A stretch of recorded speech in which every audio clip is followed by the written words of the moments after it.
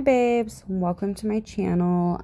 Today is a breast cancer awareness set, and I'm doing a collab with 3 other beautiful ladies, Paige, Cynthia, and Eileen. I will leave them tagged so you guys can go check out their nails that they did for this.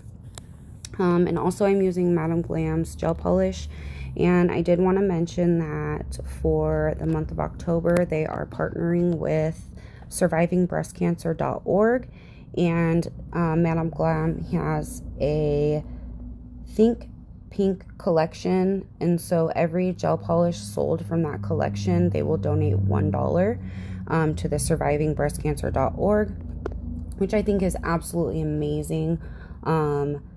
I already love them as a company and everything that they represent, and how their gel polishes are 21 free, vegan, cruelty free, HEMA free, and palm oil free. But then the fact that they are partnering with this survivingbreastcancer.org and donating $1 of every purchase from the Think Pink collection is just amazing. Go check them out. I will leave both links in my description box. I do have a discount code with MADAMGLAM for 35% off. It is Rachel35. That will also be in there. So definitely go check them out and, you know, get you some pink gel polishes from that Think Pink collection, okay? And just know that $1 will be donated. So that is just truly amazing, you guys, and I absolutely love that about them. I know it is towards the end of October, but I did want to mention that because there still is time. Anyway, so this month is definitely very special to me for a few different reasons. I absolutely love Halloween, and then there's Breast Cancer Awareness Month, and then there's also it is also Infant, Stillbirth, and Child Loss Awareness Month. And as you guys know, I have lost a child to a stillbirth in 2018. So this month just has definitely quite a bit of meaning to me, and it goes by so fast every year, you know, so fast. So in this video I am doing a fill. This was about 2 weeks worth of grow out, so this was like an actual fill, not a rebalance, which, man, doing this really showed me the difference. I already knew there was a big difference, but this went by so fast, you guys. Literally, like, just having to fill in the back portion of this little bit of grow out is so much easier to do than a complete rebalance. So yeah, it's definitely nice. So I am going in with my 3X course 5-in-1, and my e-file is on like 25,000 RPMs. Definitely only do that if you're comfortable with your e-file. I worked my way up to there. So I'm just taking off my design, and then taking off any lifting, and just kind of you know, changing, you know, a little bit to my structure and stuff. So, and you guys, structure and apex and foundation, all that is really important, especially if you're wearing your nails. You know, they teach you these things, and you're supposed to learn these things for a reason. You know, having a proper apex and the proper structure, it's not only aesthetically pleasing, but it is also there for a reason, so your nails do not get injured. So it is very important to learn that and to practice that. Even if you're doing pop-off sets, it's, you know, it's still, if you are trying to teach people or explain how to do things, it is just definitely really important. People come on YouTube to learn. Whether you're teaching them or not, they come on YouTube to watch and to learn. So having proper application and doing things properly, it's very important. It really is. And so you guys definitely learn how to lay acrylic good, practice. Everybody starts somewhere, you know what I'm saying, but continue to get better and learn about structure in your apex and proper filing and just proper techniques, so you don't get you know, dermatitis, and, you know, like there's a lot to it. So all that is very, very important, you guys. And I think everybody that is on here doing nails should absolutely be worried about their apex and their structure, and at least striving to be better at it. Obviously, you know, there's things that I still try to get better at. And I continuously improve. So anyway, I'm going in with my file, just kind of doing a little bit of shaping before the acrylic. Excuse me, you guys. There wasn't really much to do, just kind of refining the edges and just doing the sides a little bit. Like I said, there's not really much to do because it's a fill. And so anyway, you guys, this collab was very, very important for me to do. Like I said in the beginning, I lost my stepmom to breast cancer. When she was finally diagnosed, it was very, very late, and she lost her battle about 8 months later. By the time that they caught it, it was stage 4, and it had spread quite far, so down her spine and to her hips, and it was just yeah, it was very aggressive. And unfortunately, you know, I feel like if her doctors would have done more testing 5 years prior, when she first started complaining about stuff, and given her an MRI, you know, maybe her journey would have been different. So definitely advocate for yourself, you guys. If you feel like something is wrong with your body, absolutely put your foot down and advocate. A lot of doctors don't like to be questioned, or, you know, a lot of them don't like it when you advocate for yourself. But it is absolutely important that you advocate for yourself, okay? If you feel like something is wrong or something is not right, and you feel like they are just not really like diagnosing you, or it's not the proper diagnosis, just continue to advocate for yourself, you guys. It is so important. Or for your children, you know, for your loved ones. Yeah, it was a very fast loss after her diagnosis. And it was very traumatizing for everybody involved. Unfortunately, her daughter and her sisters were nowhere to be found until like the last week of her life, of course. You know, death brings out some nasty sides of people and family. It's crazy. But anyway, you guys, so that is how I have been affected by breast cancer. After this situation, it really opened my eyes to a lot of things. And I've always been a caregiver at heart, you guys, always. And this was like my first time physically caring for an adult in every sense of the need that they needed. I mean, every need and basic living essentials to hygiene, and I mean everything was up to me and my dad. And it was very, very difficult. And neither one of us have been the same after, and it just, she was way too young, man, way too young. So definitely this is very special to me, as I'm sure it is for a lot of other people. And even if you haven't been affected by it or known somebody that has it, it is still very important to bring awareness to breast cancer. And even men can get it, you know, that's very overlooked. So definitely look into it if you want to. My condolences to anyone who has lost somebody, and I want to give a big virtual hug to everybody that is fighting or has won the fight. That is truly amazing, and you're absolutely an incredible warrior. So anyway, I am doing my acrylic right now. So I went in, instead of using both my primers, I just did 2 coats of Protein Bond because there wasn't that much grow out and I didn't want to use my No Lift nails on it. So yeah, and so I'm just going in with the same nude acrylic, just doing like literally just filling in that back area. There was not a lot to do, just kind of that main area, and then some little beads like this just here and there, to make my structure correct and make sure that I didn't have any weak spots or anything like that. So yeah, you guys, I'm gonna let you guys sit here and watch this for a little bit, and I will be back shortly.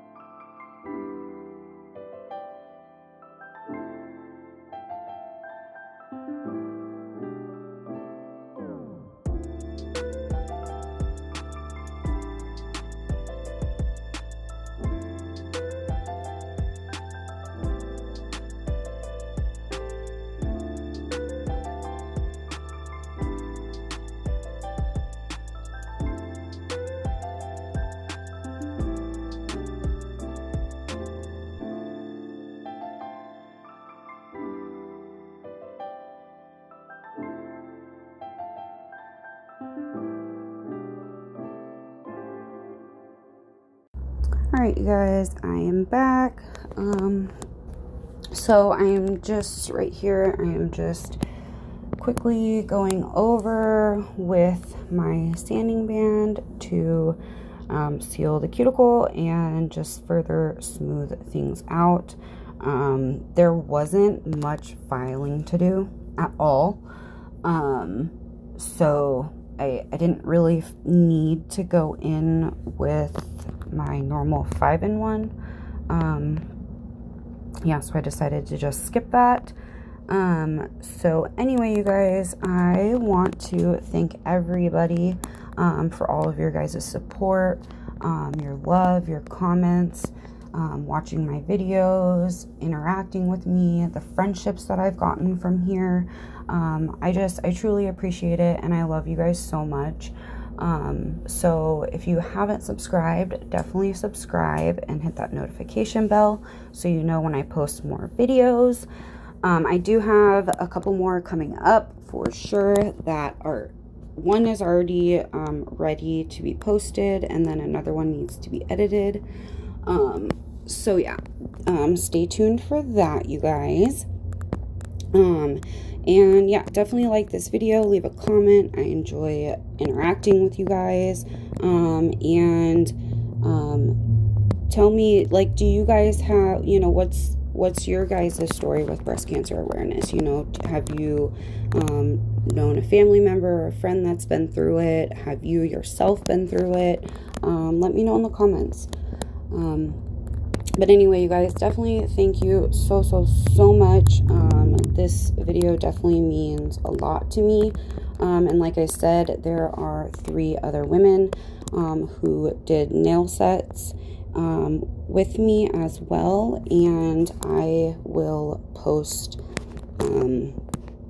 their channels in my description box.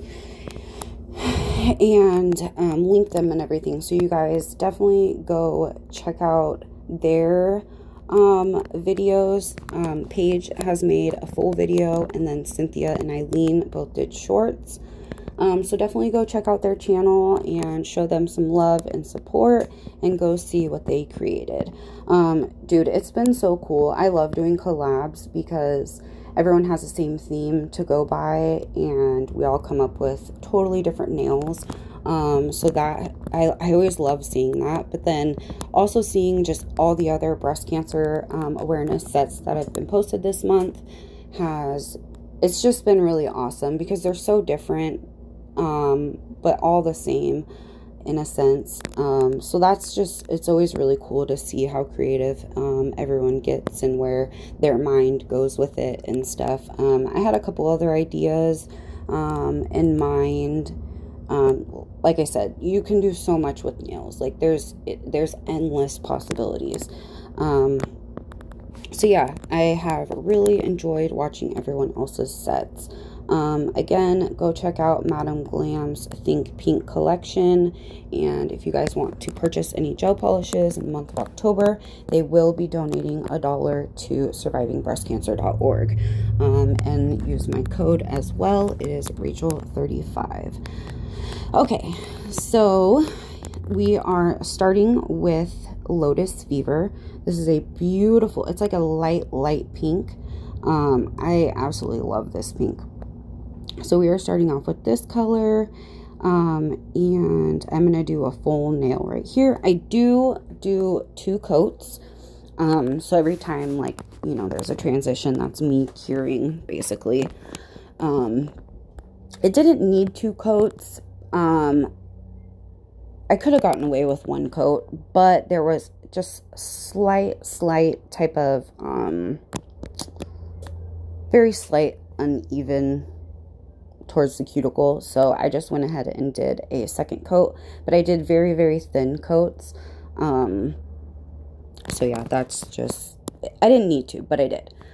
And I had done a practice nail like before this, so you see on my palette right there, I already have a color out, and this color, dude, I love this color. I've used it so much. It's Florist, and this is a beautiful pink.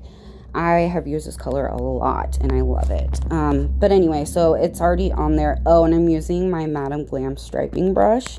This brush is beautiful. I can't wait to try their other brushes and stuff. So, yeah, I did a practice nail and it was not turning out how I wanted to. So I'm glad I did a practice nail rather than trying to figure it out while I was videotaping, because that sucks. But anyway, so I am doing my ribbon. Yeah, I keep my mistakes in here, as you guys know. So I will be back on the next nail. Not really much more to explain on this one.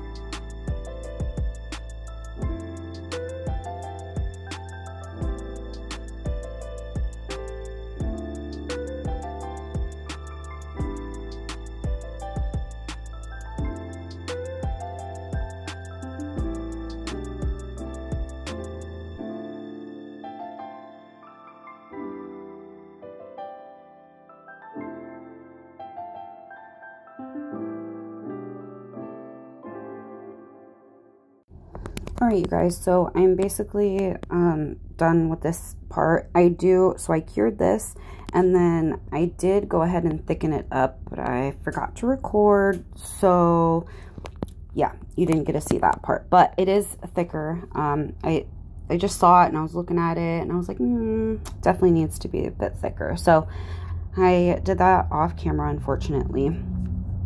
So now I'm going in. It's really hard to see right now, but I'm just doing a really light, kind of getting my outline done. This is essentially going to be a shirt, like a tank top, and showing a woman's cleavage. I wanted to do this part 3D, but I just didn't want it to be too much and too big and bulky. So I decided to not do that. But yeah, this was fun. This set was actually really fun. I've never done like any ribbons or this kind of shirt. Like I've seen a lot of these little like some like bikini tops and stuff like in the summertime, and those were always super cool. So anyway, yeah, I did this, and I mean, this was easy. This was literally just, you know, the two humps, and then you fill it in, and then you add in some shading. Not even really shading, just some other little details, and boom. So this was fun, and then I knew I wanted to add like a necklace or something, but I wasn't sure quite how or whatever. So first I thought I was going to paint it, which you see in here, and then I'm like, yeah, no. But anyway, so that's what's going on here. I will let you guys, I feel like this is about to be over in a second. So I'm just taking a black gel pot, with my Madam Glam striper still. I did everything on my nail art with this brush. It was beautiful. I don't know the length of it. It's just their striping brush. So yeah, I'm not quite sure. But anyway, so I'm just kind of outlining the top of the shirt right here, giving it just a little bit more definition. I wasn't sure if I was going to add like some little lace on the top right here, or maybe like a corset lace up going down the center, or some buttons, so to say. I just wasn't sure, but because I've seen all of that and they look really cute. So I definitely knew I needed to outline the top right here. And now I'm going in with it's a jelly black, but you can mix this yourself with a black and then some clear. And I'm just going in and adding some like contouring, you know, so you can actually see the shape of this beautiful woman on my nail. And like I really like things to be even, and so just kind of getting them even or in the right place. I was just kind of messing around with them until I felt like I liked it. And then once I got them there, I kind of took the paint off of my brush, and I kind of just made it a little bit lighter, so it wasn't so like definitive, and it was more just kind of there. So yeah, that's what's going on here. And then I do add, with this same color, a little bit of some cleavage, you know, just so you really know what it is, because some people might look at it and just think it's like a heart French tip or something. I don't know. So anyway, that's this part. I will go ahead and let you guys watch, and I will come back here in a little bit.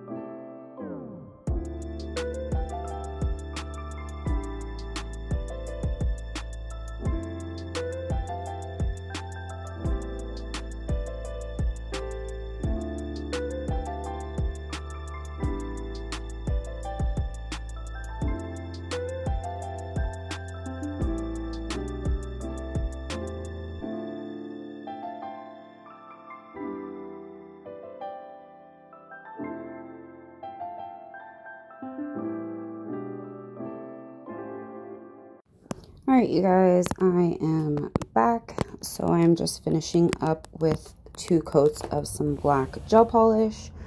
And then I wanted to go in and do a marble with the 2 pinks that I used. And so I laid, this is Florist, such a beautiful hot pink. And then I lay kind of like a line of that out on my palette, and then I come in with Lotus Fever and I do the same thing. Sometimes I do them like touching, and then I kind of scrape them up, and sometimes I do it this way, or sometimes I just do them in circles and I pick them up one at a time. Just, it depends on what method I'm using. And then I added some black. I wasn't sure if I would need it to just kind of help it flow. Even though the background's already black, it just kind of helps mix it in there and mix the polishes. So yeah, I wasn't sure. So anyway, I picked up the 2 and I did some marbling, and I was like, yeah, I don't like that. So I tried to fix it a little bit and then fix a little more, and it wasn't where I wanted it. So I said no. Retry. So now I'm taking, it just wasn't doing what I wanted it to do. So now I'm taking this clear black that I have, and I am putting it over my nails, and I'm not curing it. Normally I would use like a blooming gel or something, but I didn't want it to spread that much. And I just wanted kind of like a marble. But this made it marble easier, and I didn't want to do black because I didn't want it to get muddied. So I figured using this clear black was a good idea.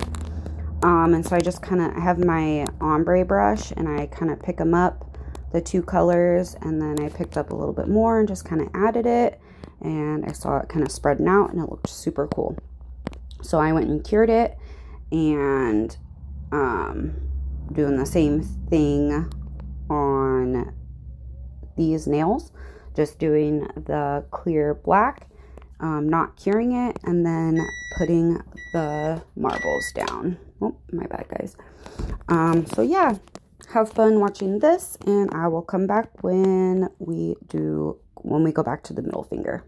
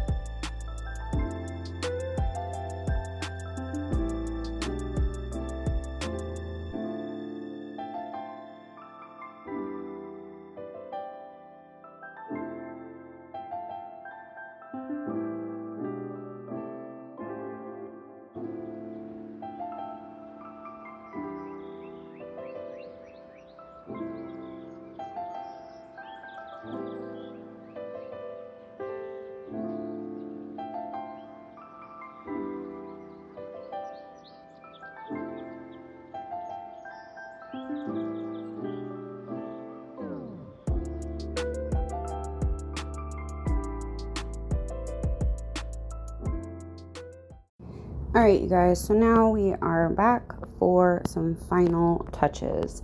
So here's where I'm doing the necklace. I went ahead and put some rhinestone glue down, and then I put a small little rhinestone down, and then I'm making the chain with black caviar beads. So I kind of messed around with this, so like the path of rhinestone glue that I had, I didn't like it, so after a little bit I go in and I kind of widen and up and stuff like that, you know what I'm saying, and make it how I want the necklace to look, and I just kind of mess around with it. This was like my favorite part to this really like brought it all together. So right here I'm kind of moving them out the way, and I just add some more rhinestone glue where I want them. So anyway, this is basically my final touches to this nail, and then I add some rhinestones as well to another nail.